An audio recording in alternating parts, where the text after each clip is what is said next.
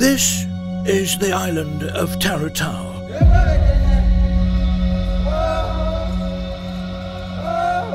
Home to the king cobra, python shark, monkey, wild boar, and many other inhabitants. And this is me, a guy with no survival experience, about to spend 50 hours on this deserted island. You must be wondering why I'm putting my life at risk. Well, my friends and I always played survival games together. Minecraft, Raft, even Ark. And now we finally get to do this in a real life scenario. This is 50 hours on a deserted island. Narrated by yours truly, Davis Attenborough. Alright guys, we're approaching the island. It took us almost 3 days to get here. We'll be spending the next 50 hours here trying to survive on this island. The boys have been dropped off at the north of the island with a basic survival kit. The boat will return in 50 hours to an extraction point located at the south of the island. But first, they must survive.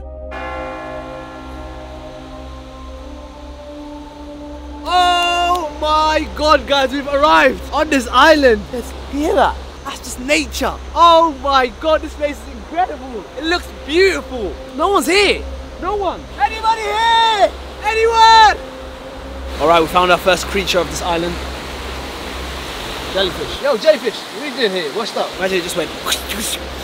Right now we're just trying to find some place to set up base. It's going to be dark soon and we have nothing. I'm shattered right now, I'm tired. I want to drop my bag off and start setting up camp. You know what? I spend a lot of time in my room playing games on my phone, scrolling through YouTube, and it's nice to be away from that for the next 50 hours. Be away from all distractions. But then, you know what's going to distract us? Cobras, pythons, monkeys, all of that. As the sun will start to set in a few hours, the boys will need to find shelter immediately if they are to survive the night. But delving into the jungle can be just as dangerous when you don't know what's in there. Oh my god. You hear that sound? Jesus. Oh my god, I hate this, I hate this. I've got this fear there's just like a cobra underneath all these leaves. And I'm just going to accidentally step on it, it's going to attack me and I'll die. You're quiet, very quiet right now. Are you scared? You don't like this, do you? I don't like it at all. The boys set up their hammocks just 100 meters away from the coast, elevated above the ground for protection against spiders, scorpions, and snakes. Alright, I think that's shelter done. Now we need food, water, protection, everything else. Now, desperate to find water, AJ conducts a plan to gather as many resources as possible. Alright boys, we need to fill this place with resources, bring as much as we can here and see what we can do, okay? Is that cool? Water in it. How much to drink it? I'll drink that right now. You won't drink that. I will drink that right now. You're not that thirsty, bro. Bro, it's not worth it. Drinking washed up water that could be years old is not a very good idea. But it just goes to show how desperate a human can get when they are dehydrated. Put it down, put it down, put it down. I wonder what country this came from. Let's go. As the boys gather the items they found, AJ spots something behind a palm tree. That coconut. Oh, come. Yo, hey. Is there something in that? Can you hear? I don't hear anything. Shall we try it? Let's cut it open. When cracked open, a fresh coconut can be filled with water. Oh my gosh. Hold on. Yeah, there's too many bugs. This might be our first drink of the day. It's nothing? Alright, hold on. Maybe we just need to open it more.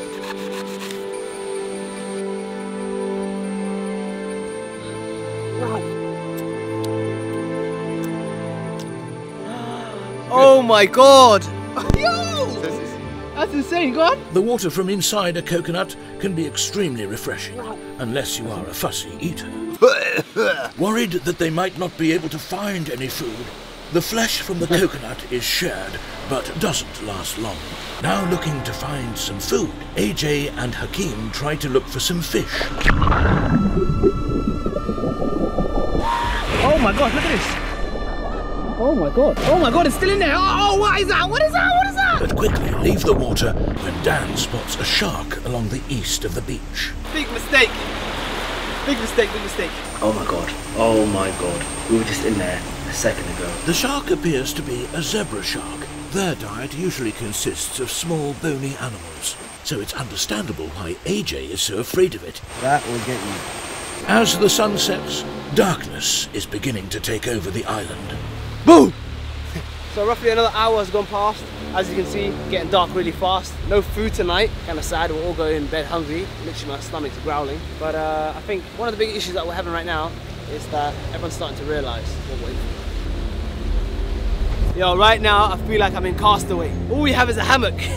No water, no food, just a hammock. Help!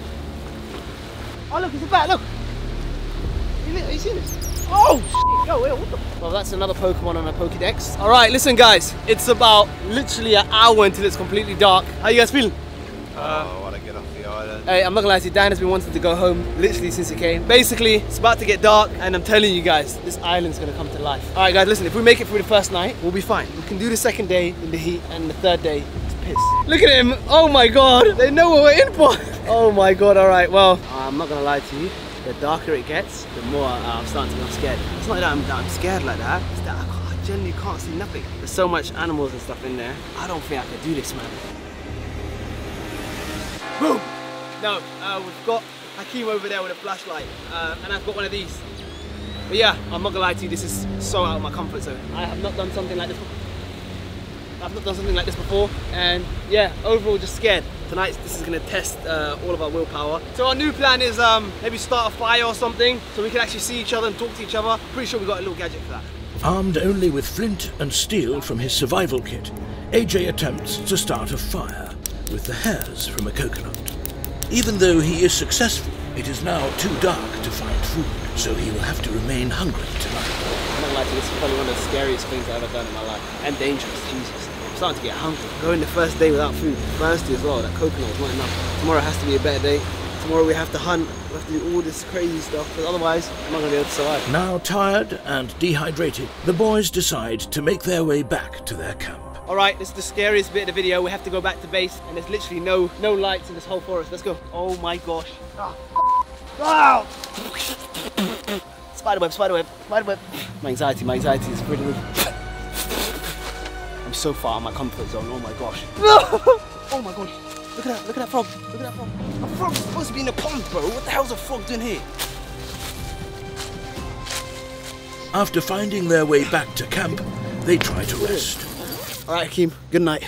But the jungle never sleeps. Alright, I'm in my hammock right now, and I'm telling you right now, I'm hearing every single sound on the planet. It's literally, look, logs and... It's literally, oh my god. I hate this. What was that?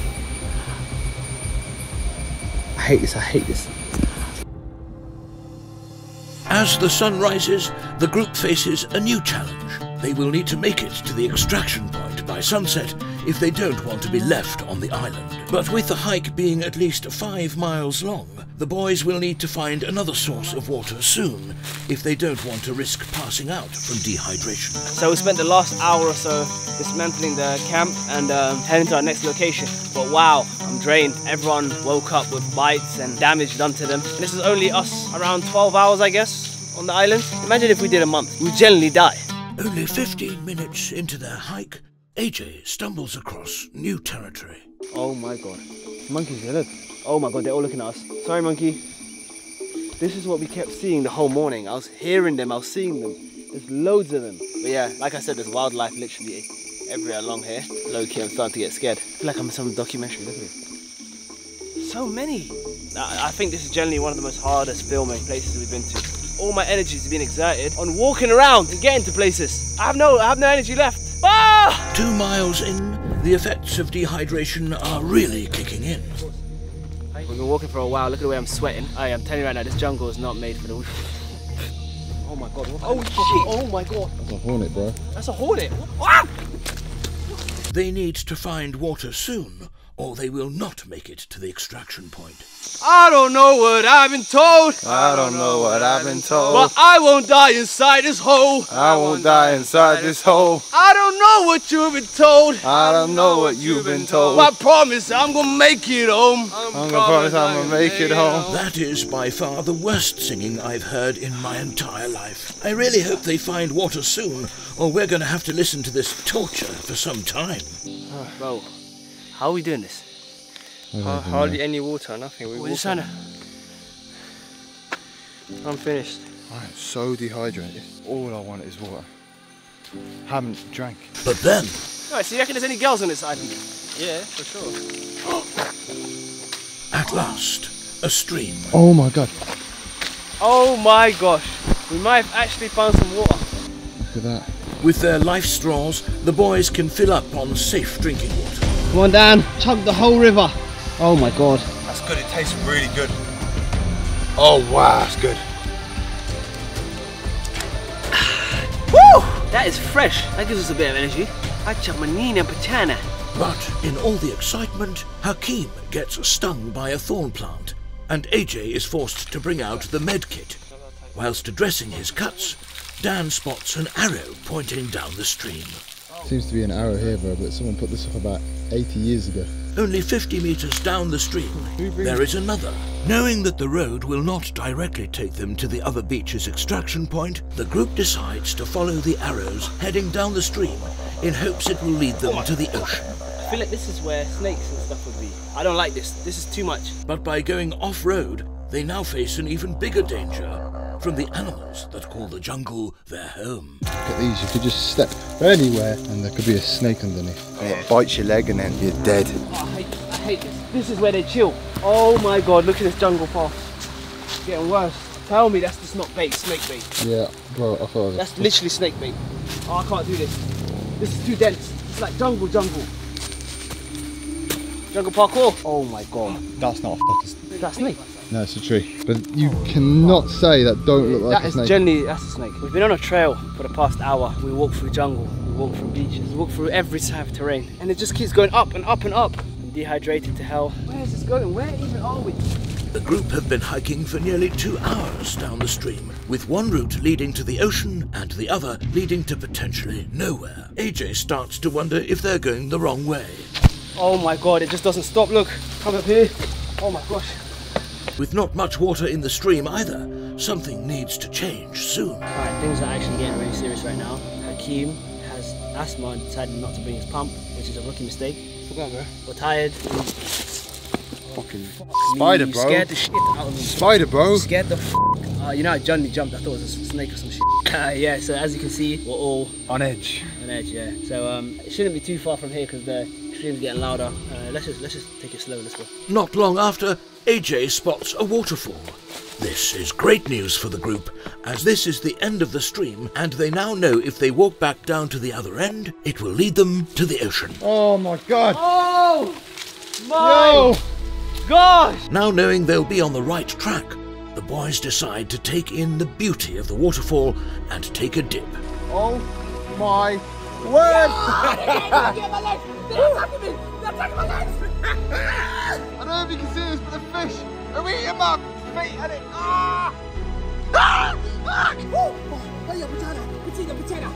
Oh yeah, it's cold as well. Gotta carry me. Let's go, baby! Let's go! Yeah! Let's go! That was incredible. The fishes! I'm telling you guys right now, that was the most worth it thing on earth. And we're drinking. We got so gassed that we forgot to drink. Before they head back, AJ resupplies up on filtered drinking water. But luckily for him, he's got something that can help him out with the taste. It's today's sponsor, Air Up. This is an Air Up bottle, and this lets you experience flavor through scent. No, it's not magic. This is pure science. There's over 30 pods you can get, all different flavors. And each pod can refill a bottle 8 times. All you do is take them out the package, put it to the bottle, pull them up, and that activates the scent. Now I can go back to drinking coconut flavored water. This has made drinking water so much easier on this island. And if you want to experience the flavors of Air Up, make sure you click the link in the description. And also thank you very much to Air Up for sponsoring this video. Love you guys. Whilst taking in the nature, the boys forgot one important factor: daylight. The sun will be setting in a few hours, and with the estimated hike just over 2 hours to get to the extraction point, the boys will need to hurry back if they do not want to be stuck in the middle of the jungle at night. Big jump! However, with the group still being low on energy from not eating any food, problems start to arise. Oh my god, Dan just saw it. Dan just saw a snake. Oh my god. Wallah, I'm not. For real, wallah, for real. You know, you nearly stepped on it. You literally It was literally like this. You went like that, and I saw it still going. I was like that. Oh my god. The snake AJ nearly stepped on was a Lycodon capunesus, also known as the wolf snake. Although it seemed to Dan that it was only a baby, the snake is indeed venomous. They will need to be very careful from this moment on. Alright, things are actually getting dangerous right now. About a couple of seconds ago, I almost stepped on a snake, and Dan actually saw it slither away. But we've been hiking up this waterfall for way too long now, almost 2 hours now, and we are still nowhere near it. It gets dark in a couple of hours. We're gonna pack cameras away and just try run up, because this doesn't make sense. It doesn't make sense to keep stopping. It's gonna get dark. Let's go. Oh my god, it just doesn't stop, look. AJ's finding this hard, and I'm doing it one-handed. This is bad. Alright, fuck it.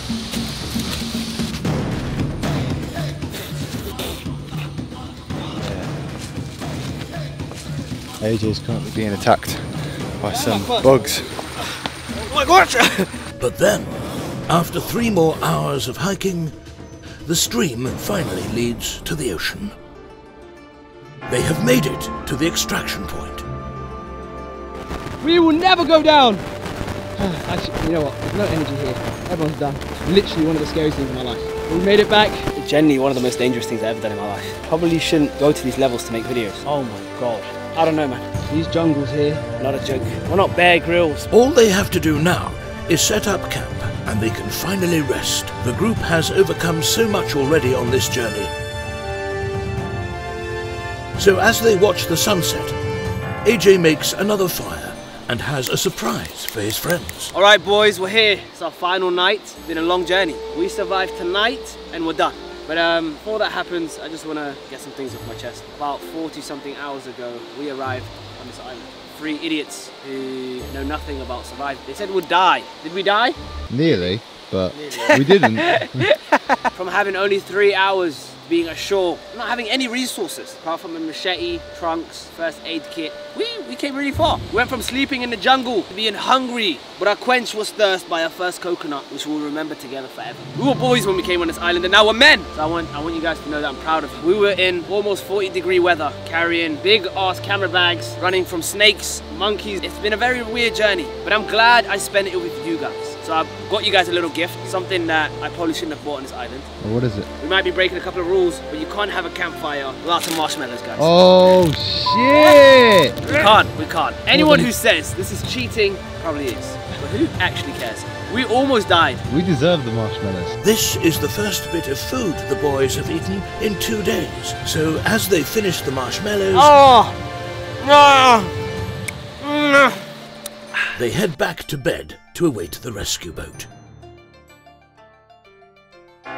As the sun rises, the boys wait patiently for the rescue boat, but it hasn't arrived on time. Alright, we're at the point where they're supposed to be meeting us. Hopefully they come. Do we just wait here? Over here! We're here! The 50 hours are now up, but the boat is nowhere to be seen. What if this thing just doesn't come? I'm not gonna lie, I'm starting to think this boat's not coming. AJ starts to wonder if they're at the wrong extraction point. Alright, it's been roughly about an hour. Just been standing around, calling, looking around, nothing, just ocean. Feel bad for these guys. They're just waiting for the boat. It's been about 2 hours. I don't think this is coming, man.